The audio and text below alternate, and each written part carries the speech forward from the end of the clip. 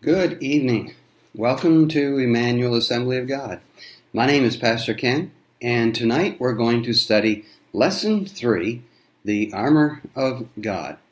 Now, if you want to see the notes, click on Notes below right here, and the notes will pop up below. And then if you want to fill them in as we move through the lesson, then go sign in with Facebook ID and come back and you'll be able to fill those in. So let's get ready. Get your tools, get your Bible and your pen, your notebook, get your lesson, and you probably want your coffee. Lesson 3, the Breastplate of Righteousness. Now, last week we started with the pieces of the armor of God with truth. And if we are going to move through the armor of God, and we're going to move through our walk with the Lord, we must begin with truth. Without truth, nothing else matters. And so that's why this is so very important that we begin with truth. And so as we look at tonight's lesson, I want us to think about the importance of that piece of armor that is called the second piece of armor, is the breastplate of righteousness. And that is in our lesson. If you've been following along, we're in Ephesians chapter 6. So as we look at the importance of the breastplate, I've pulled out a lesson from the Old Testament, one of the kings of Israel's, not a very good king. King Ahab, he wanted Naboth's vineyard. And Naboth's vineyard was near the king's palace. And Naboth's vineyard was beautiful and just wonderful to look at, and the grapes, all of that was just wonderful. And the 10th commandment, thou shalt not covet, meant nothing to King Ahab. He wanted Naboth's vineyard. And being king, he thought that being king, he could get whatever he wanted. And so he approached Naboth and asked him to sell him the vineyard. Well, Naboth would not sell his vineyard. Now, this is not that he did not want to please the king. This is not like today, how that, people buy and sell property like crazy, okay? One of our favorite things to watch on TV are those people who will buy something, they'll make modifications to it, fix it up, and then they will resell it. And so this is not that situation where someone is looking just to buy and sell. In Israel's history, the land was everything to them. The land, they were tied to the land, and a family, their genealogy could be traced back to the land. And so that was all that Naboth had from his father and to give to his children. And so he wasn't going to sell it. Now, it was his to sell if he wanted to, but also it was his right. It was a God-given right from the day that they settled that area that they could keep their piece of possession, their land. Now, when in the course of our lesson, as we look at the importance of the breastplate, King Ahab's wife was not a Jew. She was a Syrophoenician king's daughter. And you know her by the name of Jezebel. And Ahab allowed Jezebel to take control of that situation. And so he came home after not getting the vineyard, and he began to sulk. And Jezebel looked at him and said, "What is the matter with you?" And he told her, and she said, "Oh, you stop your fussing."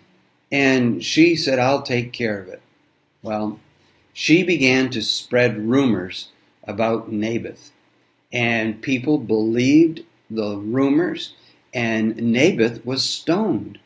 When he was killed, then Ahab went and took possession of the vineyard. So that's the backdrop of this lesson on the breastplate. Later on, in the next chapter, there was a battle. And Ahab went out to battle. And instead of him staying in his place of being king and staying back, staying with the royal chariot and all of his guards and everything, Ahab disguised himself as a regular soldier. And he was moving not on the front line, but he was back quite a ways, and he was seeing how the battle was going. And as the battle was ensuing, a soldier on the other side just randomly shot into the Israelite army. And that random arrow struck King Ahab in between the sections of his armor. Okay? So that armor, metal breastplate and the shoulder parts, in order to be able to move, then it had a section, and that arrow came in at the right section and pierced his chest. And later on that day, the king died from his wound. And so we're looking at the importance of the breastplate, putting it on and wearing it. But just the breastplate by itself was not going to protect Ahab. And so we're going to look at the breastplate with the idea of the breastplate being the righteousness of God. So just as the picture last week of the truth encircling the soldier's body and holding everything together in place, we're looking this evening, at the chest protector, that breastplate that would, it would have metal plates around and even in the back. And so when we put on the armor of God, we're going to be able to face the hordes of Satan. And so you must dress yourself for battle. I can't dress you. I can't make you put on the belt of truth. I can't make you put on the righteousness of God. I can't do it for you. You have to do it yourself. Now, you do your best to defend yourself. In other words, you hold on to truth, and you hold on to the breastplate of righteousness. You hold on to God's truth. You hold on to God's righteousness. Now, with all of our efforts, the enemy gets through your defenses and he hits the breastplate. Now, unlike Ahab, with God, there is no break in the armor. Okay? We just used the illustration before to show you how important that breastplate was. The enemy gets through your defenses, okay, and he hits the breastplate. You may have thought yourself a goner. You may have thought yourself done. But because the enemy hits the breastplate of righteousness, then you re-engage the battle because it doesn't do you in. Just like the belt of truth is not your truth, it's not my truth, it's not our truth, it is God's truth. So the breastplate of righteousness is not your righteousness or my righteousness or the church's righteousness. It is God's righteousness. And so we put on God's armor God's way. So we ask the question, and we'll answer this question as we move through our lesson. What purpose does the breastplate serve? And I think you're getting a pretty good picture of its importance. The breastplate was a vital part of the Roman soldier's armor. Now, when we say breastplate, it's not just some little tiny piece of metal, all right? It is a piece of armor that covers the torso and around the sides and around the back so that you are protected. It provides protection for the torso, for the abdomen. And you know that inside here are vital organs. And if an enemy's dart or an enemy's arrow, if it gets through into the abdomen, without that protection, without a breastplate, a soldier would be asking for death. Any attack, whether a sword or an arrow or even from a slingshot, a stone, a dart, any attack, even the blow from a fist, sorry, not a fish, any attack could instantly become fatal. You know that people have died before from a blow to the chest. You hit someone just right in your solar plexus here, and it can cause your heart to stop. You get a kidney punch. You can cause an organ to rupture, and you could bleed to death. So the breastplate can make some attacks ineffective. So if it's from a lance or from arrow or any of these things we talked about, a sword, the breastplate can cause that blow to just glance off, and it will be ineffective. Now, I'm going to give us some scriptures to show how that God's righteousness is critical to us. Wealth is worthless, question number 4. Wealth is worthless in the day of wrath, but righteousness delivers from death. Now, this is not saying that wealth or money doesn't have its place, but the day of wrath is a place, it is a set time that one day we will stand before the Lord. So that's what we know as the day of wrath or judgment day, when we'll stand before God. And so all of our money, all of our wealth, all of our possessions, all of our land, all of our whatever we have at that moment, it's going to be worthless when we stand before God. But righteousness will deliver us from death. Now, without righteousness, we leave ourselves open to almost certain death. Righteousness is very closely tied to the belt of truth. And so righteousness and truth, when we walk in truth, we will be right. And so that aura that's around us, that spiritual protection of the righteousness of God, if we don't have that if it's only our righteousness, the enemy is going to get in with a lethal blow. But with righteousness, the otherwise fatal attacks of the enemy are thwarted. They will not have the intended effect. Oh, the enemy wants to destroy us and kill us and wound us. But with God's righteousness, that will not happen. And the breastplate is always on duty. Now, just like the circle of the belt, we can't cut the belt, even take a little tiny piece out, because it will fall away, and then we are exposed. The breastplate is always there. So we're always resting in God's truth, and we're always resting in God's righteousness. We don't have to maintain truth, and we don't have to maintain righteousness. It is God's. And so we're not fabricating it, we're not making it, we don't have to make the argument. We just rest in God. And so that breastplate is always there. We may not see the attack of the enemy, but with the breastplate, when he strikes, then he strikes the righteousness of God and not ours. So what is righteousness? Well, Psalm 119, verse 72.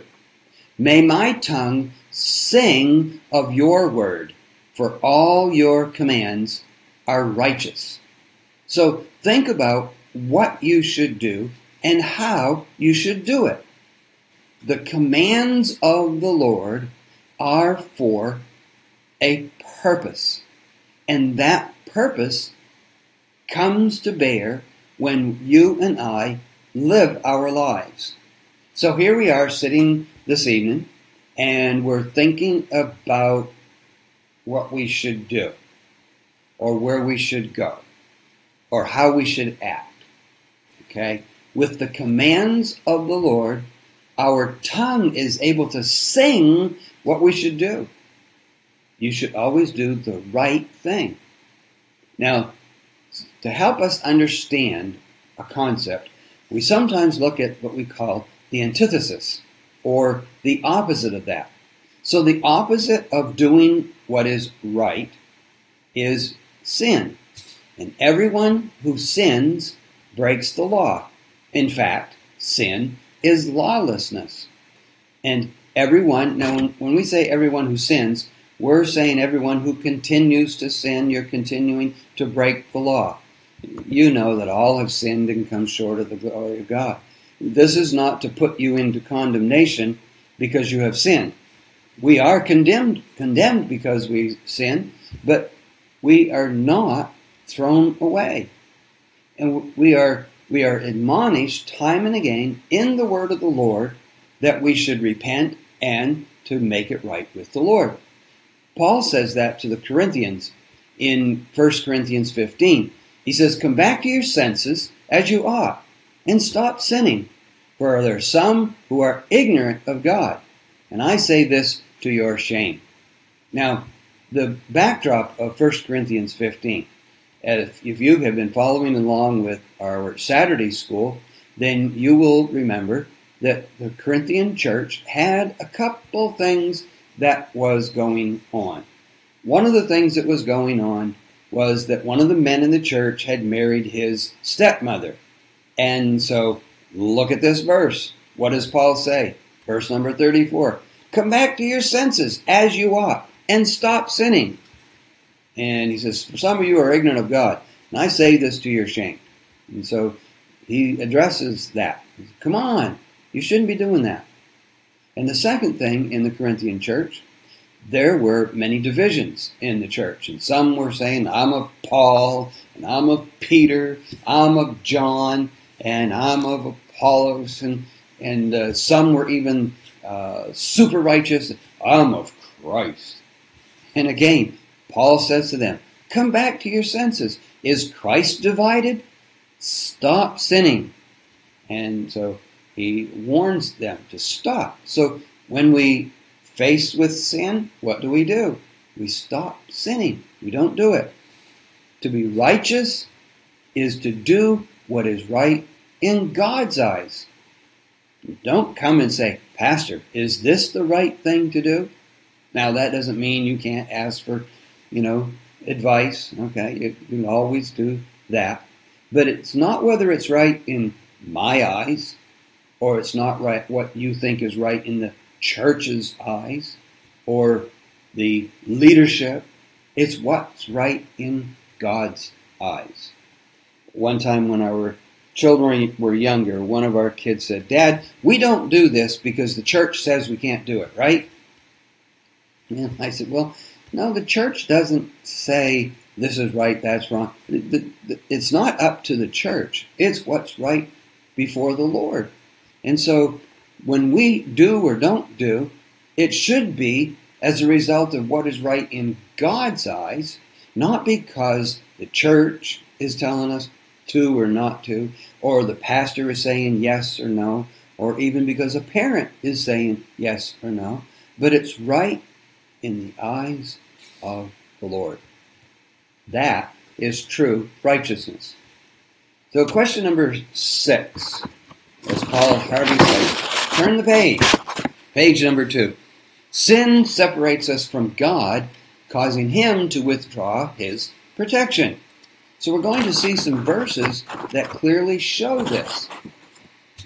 Isaiah 59:1. Surely the arm of the Lord is not too short to save, nor His ear too dull to hear. And so God, we can't ever get so far away from God that His arm can't reach out and save us. Nor is His ear dull.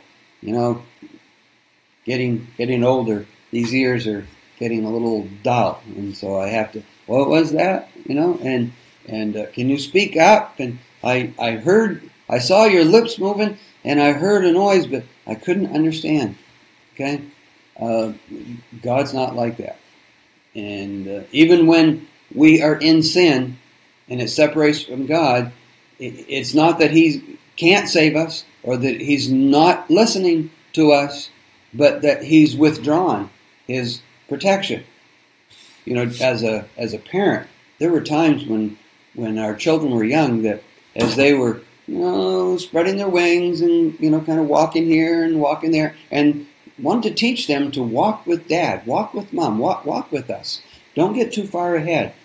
And so there were times that we keep an eye on them, but they were kind of walking away, and just to have them learn that they need to stay close to Mom and Dad. Sometimes let them get a little ways, and all of a sudden they would realize that Mom and Dad wasn't there, and they were kind of afraid, and that taught them a lesson that they need to stay close to Dad. And that's what the Lord is watching out over us. If we start to walk into sin, He's still watching us. He still sees us. But His protection is not going to be there. Verse 2 of Isaiah 59 says, "Your iniquities have separated you from God. Your sins have hidden His face from you so that He will not hear you." And again, now when we're talking that He will not hear, notice it doesn't say that He cannot hear. It's that He will not hear and pay attention. In other words, if I'm walking in sin and I can't say, "Lord, I'm going to rob the bank over there, and would you please help me to rob the bank and help me not to get caught?" Well, I could say that, but His face is not shining on that kind of activity. We cut ourselves off from God and His protection by continuing to walk in sin. Isaiah says God considers our righteousness as a breastplate, and so our righteousness surrounds us. Now remember, Paul drew this analogy from Isaiah at looking at that Roman soldier that was guarding him and his armor. Now Paul continues, Isaiah 64:6.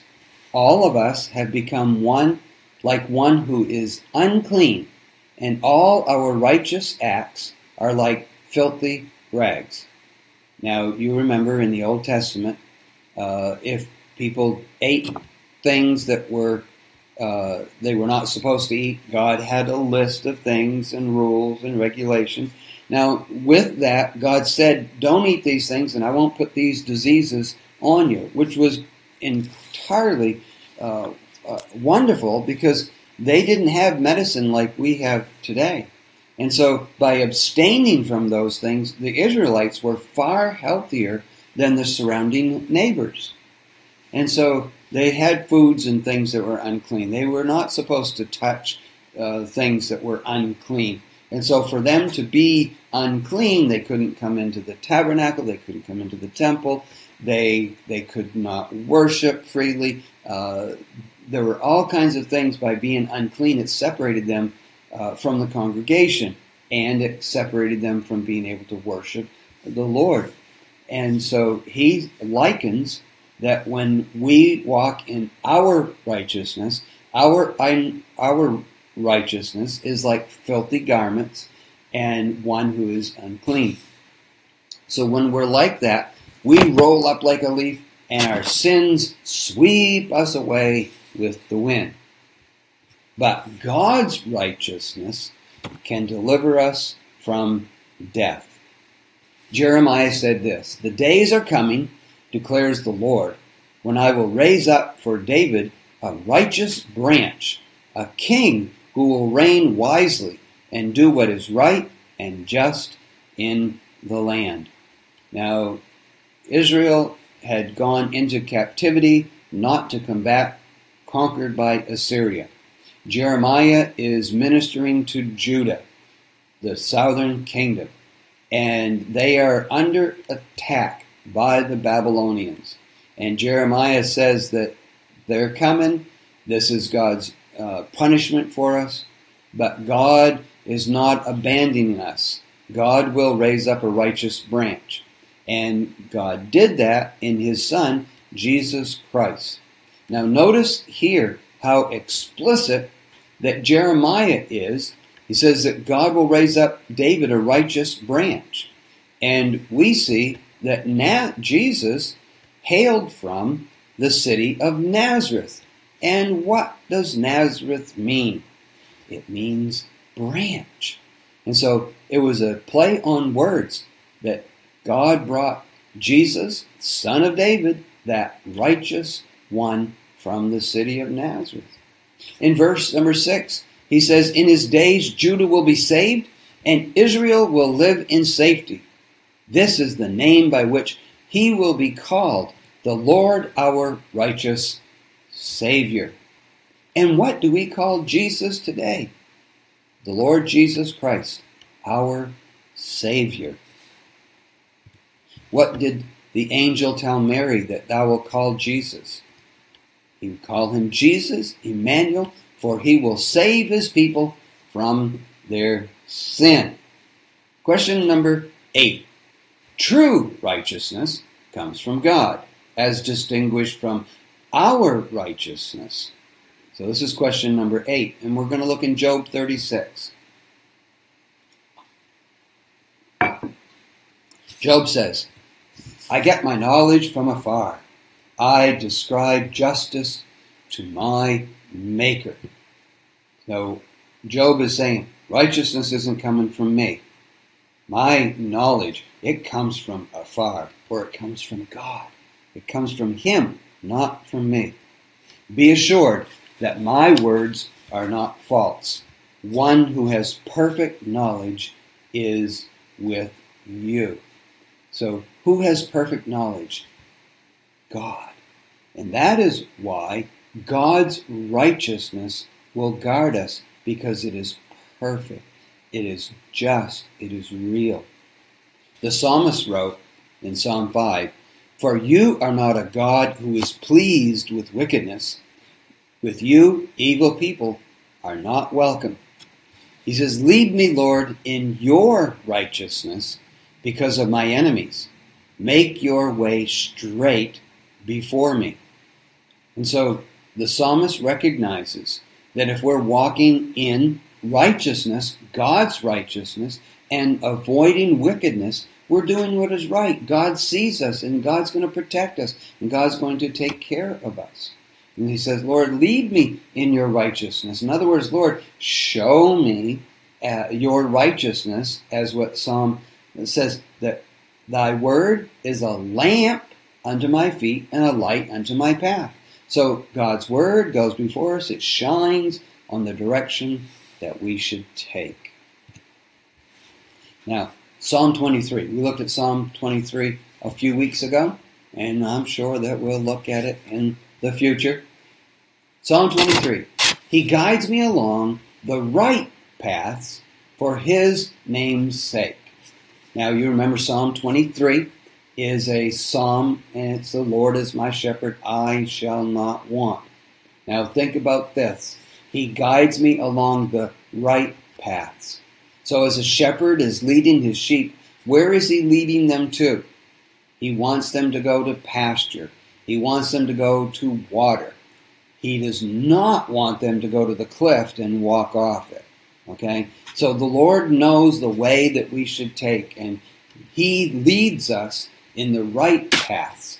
And again, for righteousness, His name's sake, for God's righteousness. Psalm 24:5. They will receive blessing from the Lord and vindication from God.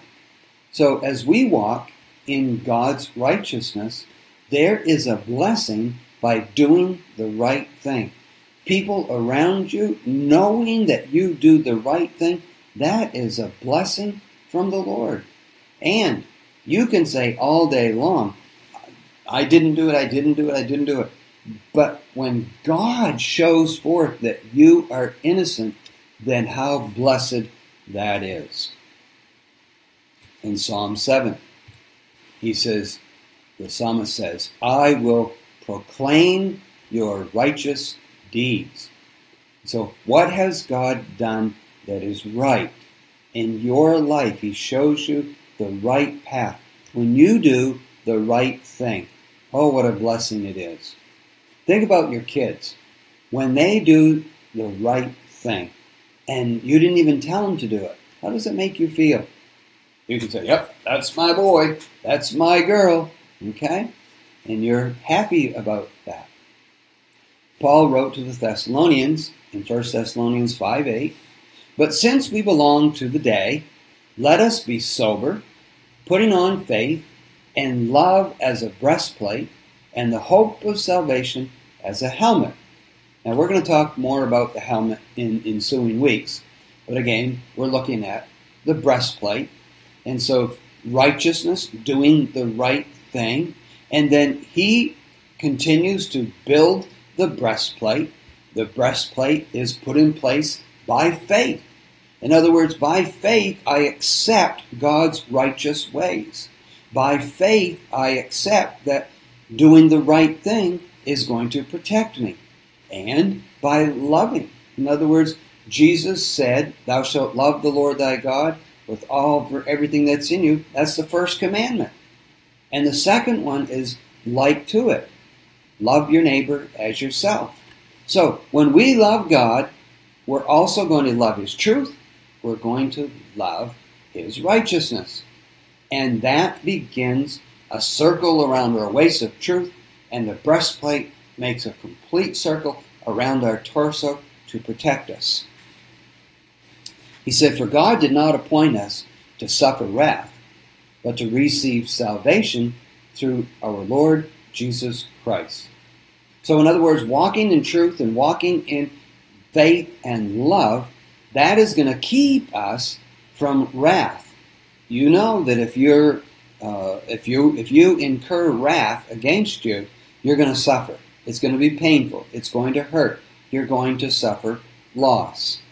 And so God didn't appoint us to suffer loss, but to be saved through Jesus. Now Jesus died for us so that whether we are awake or asleep, we may live together with Him. Now in this verse, Paul is talking about two things. The first, whether we awake or sleep. In other words, now I lay me down to sleep. I pray the Lord my soul to keep. If I should die before I wake, I pray the Lord my soul to take. And so whether we are awake, like I'm awake now, or whether I do lay my head and go to sleep for the night, I can live in Christ. I don't have to be afraid. Or whether we are awake, alive, or whether we die, that we may live together with Him. In other words, when I'm living here on earth, I live for Jesus. And if I'm living for Jesus here, that when I die, I will live with Him forever. And then he says, therefore, encourage one another and build each other up. So, one of the things that I am doing this evening is I am hopefully building you up. So if you are listening to this tonight, you're watching me, then be encouraged today that as you hold on to the righteousness of the Lord, you're going to be encouraged. You're going to be lifted up. No, people are not always going to agree with the truth. People are not always going to agree with righteousness. But in the end, it's the only thing that will save us. Therefore, we encourage one another and we build each other up in the Lord. Now, question number 10. To the Galatians, Paul wrote, for through the Spirit we eagerly await, by faith, the righteousness for which we hope. So we have a hope that the Spirit of the Lord is leading us in the right way, in the path of righteousness. Now we know that's right by the word of the Lord. We know it's right in our hearts to do the right thing, to treat people good, to watch what we say and where we go and what we do. All those things, those are righteous ways of living. And we do that by faith. And so we're holding on to that it has an eternal reward. Now, Paul wrote to them and said, for in Jesus Christ there is neither circumcision nor uncircumcision. It doesn't have any value. Now, the only thing that counts is faith expressing itself through love. So we put faith in the Lord Jesus Christ to forgive us of our sin, that God loved the world so much He gave His only begotten Son. So the question number, letter A, circumcision and uncircumcision, that has to do with the law. In other words, in the Old Testament, that was a seal upon God's people. How did you know that you were a Jew? By men being circumcised. And so if they refused, they were put out from the kingdom of God. And so in the Old Testament, that was a way for them to separate the sheep from the goats, if you will. But Paul is telling them, now that Jesus Christ has died and shed His blood for us, the old things are passed away, the new things are here. So you can't trust in that old way anymore. You must trust in the Lord Jesus Christ. Now, going way back to Adam, and this is where Paul is tying this theme of righteousness together.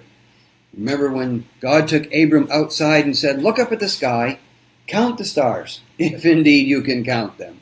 Then He said to Abraham, so shall your offspring be. And that God had made him a great promise that he was going to be a great nation. And Abraham believed the Lord, and God credited it to him as righteousness. You see, Abraham, he thought that when God said that God was right, and he believed it. And Abraham was righteous before the Lord because he believed in what the Lord said. Have faith in the Lord today. Now, question number 11. Question number 11 is our last question this evening. How do I wear the breastplate of righteousness? Again, our lesson, therefore put on the full armor of God, so that when the day of evil comes, you may be able to stand your ground, and after you have done everything, to stand. So, when this happens, when I walk God's way. In other words, I have the Word of God, I take the Word of God into my heart, I let it shine on my path, and I walk the right way. Ezekiel, he said in Ezekiel 33, if I tell a righteous person that they will surely live, but then they trust in their righteousness and do evil, none of the righteous things that person has done will be remembered. They will die for the evil they have done. And so what he is saying there is just what Jesus gave us in the parable of the two sons. Here, we'll talk about this in a second. Let's finish this verse 14. If I say to a wicked person, you will surely die. Now, notice what he's saying. To the righteous, he says, you're going to live. And to the wicked, you're going to die. We know that's true. But they turn away from their sin and do what is just and right, that person will surely live. They will not die. So, in this, what Ezekiel was saying is what Jesus said in the parable of the two sons.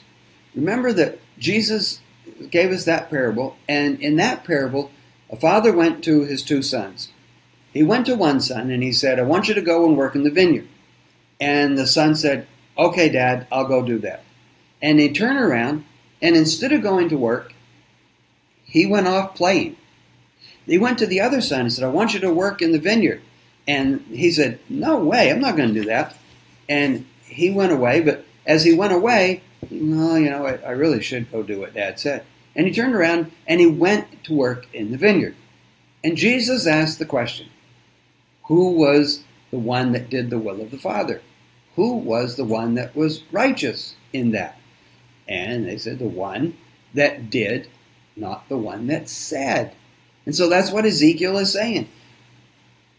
Ezekiel is saying, you may say the right thing, but then go do the wrong thing. It's, it's not whether Ezekiel says you're a good person and you're righteous. No, it's what do you do? And so those actions took them away from the Lord. And so he says, none of the sins that that person has committed will be remembered against them. They have done what is just and right, and they will surely live. This is built upon the concept in Romans that all have sinned and come short of the glory of God. We don't earn the kingdom of God. But when we confess our sins and we turn away from our sin, then the just live by faith. Isaiah 32:17, the fruit of the Spirit, the fruit of that righteousness will be peace. Its effect will be quietness and confidence forever. The scripture says in Psalms, it says, I will lay me down and sleep. In other words, the fruit of that righteousness, God's righteousness, will be peace. We have peace in our heart because we have peace with God. If I have peace with God, nothing else matters. Oh, I know we're going to be at odds with people here and always going to have things that are going on. But you have to learn to leave it in the hands of the Lord. So that's why it's important that we put on that belt of truth. And that's why we put on that breastplate of God's righteousness. Well, amen. I'm glad that you joined with us tonight for this lesson. And next week we will pick up lesson number 4. Let's pray. Precious Lord, we thank you for this armor of God. It's not ours. It's not by our thoughts or minds or commitment. Lord, it's yours. So we put on your truth. We put on your righteousness. And when we put it on, we stand. So Lord, I pray for each one here today. I know that this pandemic is dragging on. We are almost a year now. And I pray, Lord, that you would help us. May this lesson be a source of strength and comfort to us as the days get weary. I pray that we would not become weary in well-doing. But may your peace that comes from doing that which is right, may it flow into our hearts today. I ask in Jesus' name, amen. Amen. God bless you tonight, and we hope to see you on Saturday at Saturday School at 10. God bless you.